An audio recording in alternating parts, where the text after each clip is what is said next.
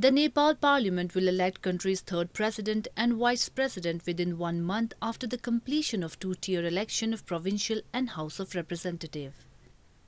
The Legislature Parliament of Nepal on Sunday passed the bill concerning the election of president and vice president. राष्ट्रपति देशको सम्मानित एउटा गौरवान्वित पद हो। राष्ट्रिय एकताको प्रतीक पनि भन्ने गरिन्थ्यो। तर यसमा राष्ट्रपति प्रत्यक्ष जनताद्वारा निर्वाचित कार्यकारी राष्ट्रपतिको व्यवस्था हुनुपर्छ। किनभने संसारमा पश्चिमी संसदीय शैली असफल भइसकेको छ। The newly endorsed bill has an age limitation of not less than 45 years and a naturalized Nepali citizen to stand for the election.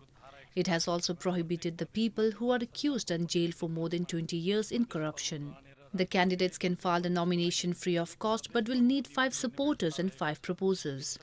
The bill has also allowed anyone out of the parliament or any state assemblies to stand in the fray for the post and has also erased the provision of security deposit of Rs 1,75,000.